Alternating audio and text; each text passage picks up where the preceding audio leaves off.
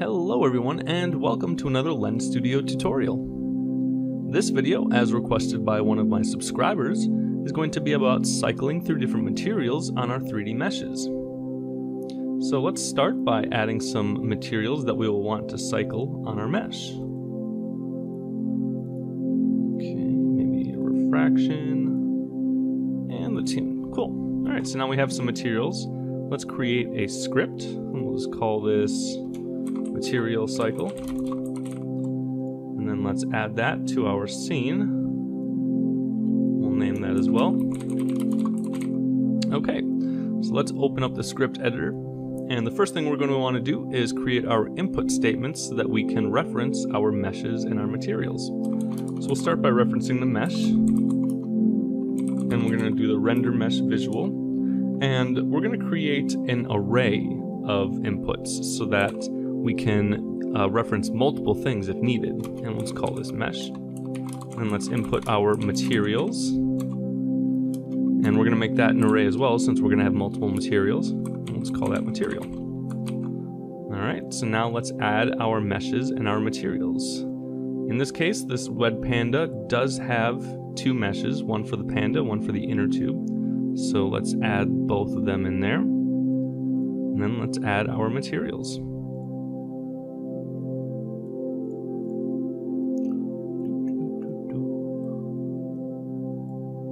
Okay, so now we have everything that we need to reference. And the first thing we're going to want to do is create a variable that will be able to keep track of the count, or the place within this array, so that we can cycle through it. So let's just call this variable count, set it equal to -1 by default, and you'll see why in a second. Next, let's create our function that we're going to bind to whatever event we choose. So let's call that event trigger. And we'll leave that function empty for now so that we can create the event. Let's start with the tap event, then .bind, and we'll bind it to that function. Okay, so now whenever we tap on the screen, this function will fire. And if we wanted to change the function, if we wanted to change the trigger to something else, we would just go in here and change it. So maybe we wanted it to be mouth opened event or something like that. But we'll just keep it on tap event. Okay, so the first thing we want to do in this function is increment this count by 1 so that it keeps going up and up and up. So we're going to do count plus plus, and that just means count equals the count plus 1. Next, we're going to want to check and see if the count has reached the end of the array. So we're going to do a little if statement here, and we're going to do if the count is greater than or equal to the material array length, so script.material.length, then we're going to set the count back to 0. Actually, sorry. Oh yeah, we'll set it back to 0 because we're going to be doing something after that. So let's just print the count just to make sure that this is working correctly. That plus count.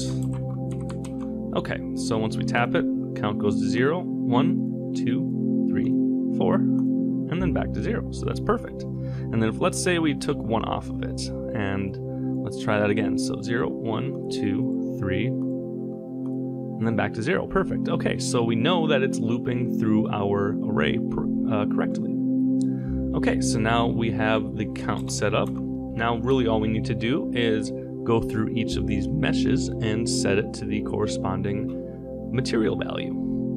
So we're going to create a for loop that will be able to access all of these meshes. So for, and then we're going to create variable I starting at 0, or the first spot in the array, and then make sure the I is less than the length of the array, so script.mesh.length, and then we'll increment I by 1 each time. So this will allow us to go through each one.